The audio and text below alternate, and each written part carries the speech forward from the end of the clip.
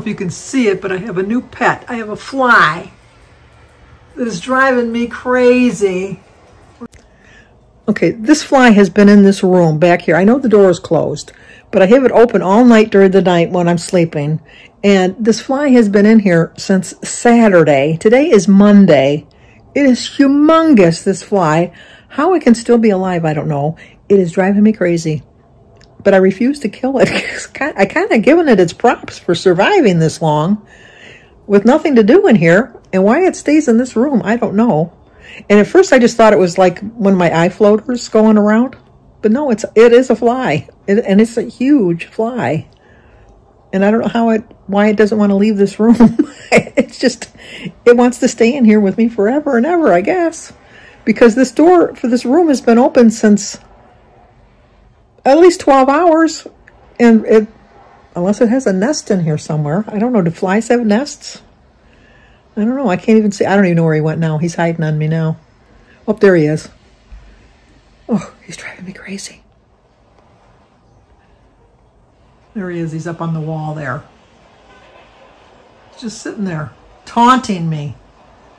Taunting me. There he goes. There he goes. He's just driving me crazy. Okay, that fly is still annoying me. But what I did notice is I got some cobwebs going on in the corner of my ceiling up here. I'm going to have to get the duster out to clean that out. Maybe that's what the fly was here to direct me to the mess in my room back here. They just can't accept that because the spiders are going to get in there and grab them, I guess. But anyway, we only have one birthday today because today is Judy K. Slowy Sly. Boy, that's a mouthful, isn't it? So Judy K., happy birthday to you. Happy birthday to you. Happy birthday, dear Judy. Happy birthday to you. Cha-cha-cha. Well, I hope you have a great, great birthday, because today is, did I say that? Because I was going on and on about the fly. Today is Monday, October 7th. Oh, that fly, I know, my hair is like, oh, all askew. But Judy, have a happy birthday. I know I'm in a silly mood today. I don't know why.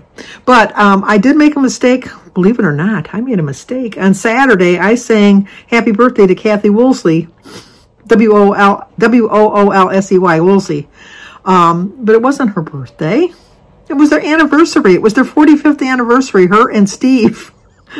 So, Steve and Kathy, happy anniversary, happy anniversary, happy anniversary, happy anniversary, happy, happy, happy, happy, happy anniversary, happy, happy, happy, happy, happy anniversary. Well, I hope you have a great, great anniversary. Well, no, not that. Well, next year when you're 46th. But I hope you had a great anniversary this past Saturday because I did kind of mess that up. I know I'm in a silly mood today. I watched Edie's Adventures, and I watched a lot of videos today. I watched Edie's, and I watched Valerie Reese, and I watched Terry Weeks, and I watched Mary France, No Excuses. I watched Jones Point. Oh, no, it's not Jones Pointed Plate anymore. Rise and Shine Suburban Homesteading. I watched that. And I'm just getting ready to watch a girl on her phone. But I thought I got to get my video going here. Jim and I still have to do the tag video. The No Tag Tuesday is tomorrow. And so I'm going to see if Jim wants to do that. What else are going on? Oh, Jim's friend came and fixed the furnace today. The part cost $285. And we gave him $50 for doing it because he does it on the side. It was like... He came on his break from work. He was in and out of the house in 10 minutes. It's like, Jim, why can't you do that? You know, when Edie goes on and on about Ray fixing all of this stuff all the time, he's saving her a lot of money because I think Jim could have put this part in, I think. I think he could have done it. I really do. Anyway, now we have heat. It's getting a little chilly today. It's supposed to go down to 42 degrees tonight. It was 46 last night. I had my window open. It was so nice. It was so nice. But, you know, I think a 46 in the fall is different than a 46 in the spring. Because I think a 46 in the spring still feels like winter. I don't know why, but it does to me. Or maybe I'm just so used to the colder weather. I don't know. I don't know. Can you hear my birds? They're all out there going crazy. They're all going crazy. They're going, oh my gosh, she filled our feeders.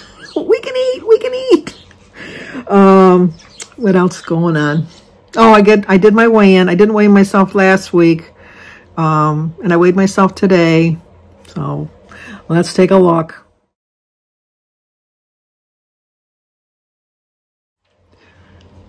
I'm sure you could tell by my tone I wasn't very much impressed with my weight. But I did gain 3.1 pounds in 2 weeks. But I still have a loss of 39.8. I'm going to try to finish the year strong. Still got a few months left here in this year of 2024 that I can get back on track and just not give up. I mean, I get discouraged, but I don't give up. I just keep on chugging away, and trying to do the best I can. I was surprised when I told Jim I was going to go to Kroger's today. He didn't want to go. I was shocked. I was really shocked. But I just kind of like amazed at some of my own strength because I went to get some bottled water. I don't drink bottled water, but I like to have bottled water just in case. You never know with the things going on. And my grandkids, heaven forbid, they drink out of the tap. Oh my gosh. All my water I drink out of the tap. I drink tap water all day long. They don't drink tap water. They got to have bottled water. So I always like to have bottled water. But the little pyramid that was built up was so high up. And I went for I usually get the 24 pack. And for some reason, muscle woman here today thought that she was going to get the 48 pack. Oh my gosh. And there was nobody around to help me. And I thought, no, I'm determined. I'm going to get this down. I don't know how I did it. I honestly don't know how I did it. But I got it down from the little tower without killing myself and got it into the buggy. And it was like, oh. And then my whole thought was, how am I going to get it in the trunk of the car? So it's just like, it was.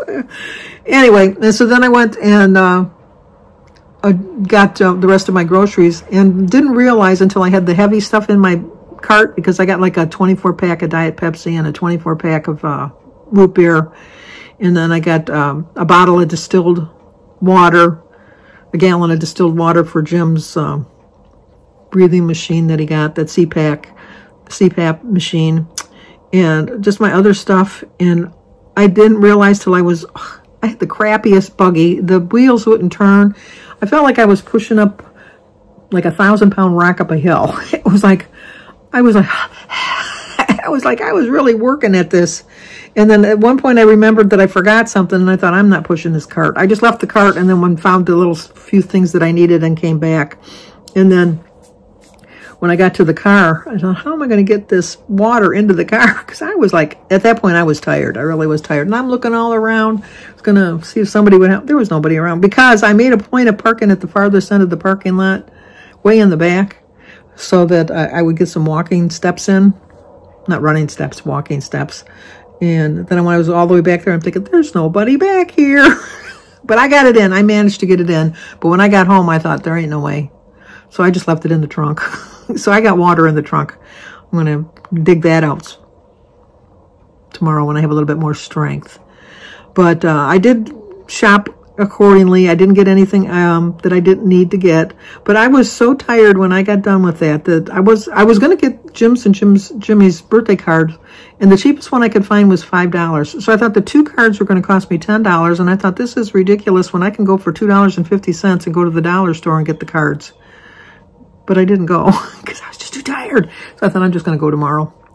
But I got Jimmy wanted a roast. Jim and Jimmy both want a roast for Thursday. So they had roasts on sale. So I got a couple of roasts because we got a lot of people coming. One roast is not going to feed everybody. So I got some roast. And then I got all my vegetables for it. And I got my makings for the soup that I'm going to make tomorrow. I'm making a chicken and potato crock pot soup because we're going to go to Sebastian's football game tomorrow. And,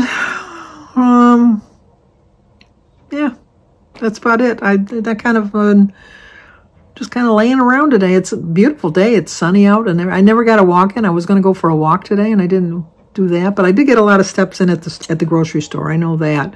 And the little bit of parking way in the back of the parking lot. The store is filthy. The grocery store is just filthy. And then when I went to turn in my cans, because in Michigan we have a bottle return, and I had 2 full garbage bags full of, I had like almost $20 worth of empties. That'll give you a clue how many empties I had. And I get back there and there's 6 machines and only one's working. So I went to the guy and I said, you know, there's only one machine working. Could somebody go and change the other machines? Oh, somebody's going to be on their way. And I said, okay. So I come back, and then another lady gets in line, and she's waiting. And I said, he told me somebody's coming. I don't think so. So then he went back, and she went back, and he come back. She says, he said it would be a minute or two. I said, that's what he told me. And so then another lady came, and she was more determined than me, because she went back there, and she caused a ruckus. And by the time she got back, there was 3 more people in line, and somebody came and emptied out the cart, emptied them out so that we could get our things in. But we were talking about how dirty, there's other Krogers that are in the area but not close, how nice they are, how clean they are and stuff. But this one is just, here's that fly. He wants to be part of my video. He didn't sign a disclaimer, so he's not getting back on here again. But they're supposed to be remodeling it come the first of the year, so hopefully they'll do something with the, I don't know, the cleaning of it or something. I don't know. It's just, they have like a really poor, I feel bad for the staff that's there, because they've reached the point where they're tired of working for like the work of 2 and 3 people and only getting paid for 1. And their attitude kind of reflects that. And I really don't blame them for that, because, you know, it's like you can only do so much, and you're not going to please everybody anyhow. And they are trying, but I do realize that you do reach a breaking point. And I think that the people that work there have reached a breaking point. And unfortunately, most of the people that they're hiring are like my age. It's like, it's sad. It's just sad that, I don't know if they're working because they want to get out of the house, or if they're working because they need to afford to live. I don't know what the deal is. Or if it's just that young people just don't want to work. Because I very rarely see young people working nowadays. I don't know where they all are, other than living at home. I mean, I don't have a problem with people living at home if they're, you know, David lives at home, but he's working. Did you see him? He just flew by. He's going to try to get a cameo in. Anyway, no, I understand that, you know, sometimes, unfortunately, you have to stay home, you know, and to survive and to live, but where are you working? Because I don't see you out there. I really don't. Any place I'm going around here is people that are like 50 or 60 years and older. I don't see them. Even at the Burger Kings and the McDonald's and that, there are not really that many young people working. It's just, I don't know. I know now I'm showing my age. I always thought my well, I didn't really know my grandmas. But I can imagine, like, you'd see them and they were always complaining about the young whippersnappers. They don't know how good they have it. Sometimes I wonder. I don't think they know how good they have it. I really don't. So, okay, now I'm just rattling. Okay, let's end it for now, and then let's not give up. We still have October, November, and December to turn this train around. Oh, speaking of trains, Edie, I give you all the props in the world that you drive all that way for Roman so he can see the trains. I don't drive anyhow, you know that, but I don't know that I'd be that dedicated. You are one damn good mother. You really are. You really are. And I'm sure Roman knows how much you love him and how much I think he appreciates you too. So anyway, yeah, rattling on. Ramblin' Rose. Talk to you guys tomorrow.